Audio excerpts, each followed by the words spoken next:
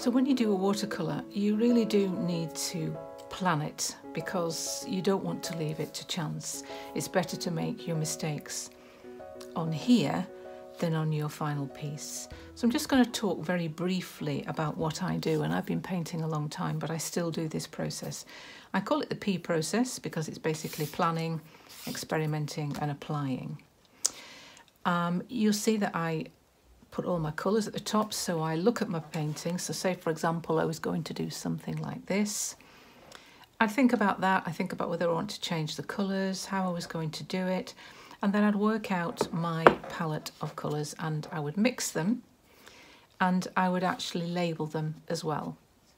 And then if you're wondering what this is here, this is just to test whether the paint is opaque or staining, because you can see I've been able to get that right back to white, but I haven't on here. So you need to remember that, because a lot of my paintings I put paint on and then I take paint off. And then you have a little play with what those colours are going to be like when they're all mixed together, because sometimes you get some unhappy accidents and it is good to know what they're going to do. So for example, if you put complementary colours which lie opposite in a colour wheel, for example purple and yellow, if you put those together you would get some greys, which sometimes is fantastic, but on other occasions it's just really not what you want at all.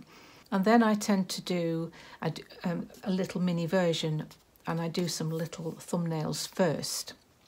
Any techniques that you're going to use, like salt or bits of rice or granulation fluid, and I will talk about these in depth on another blog.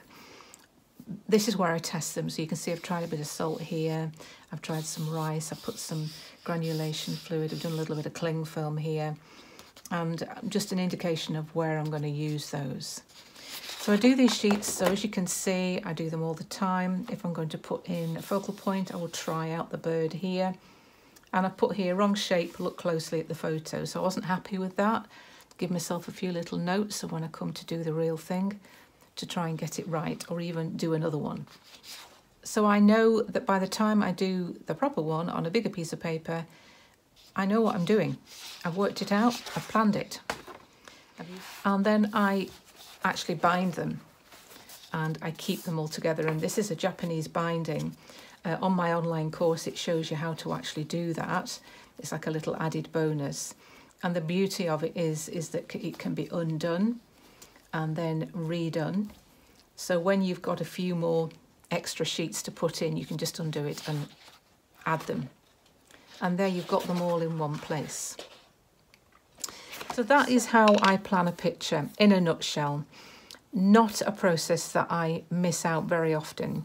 So if you are somebody who is setting out, then why not have a go at this? You'll save yourself a lot of time, a lot of paint, a lot of heartache.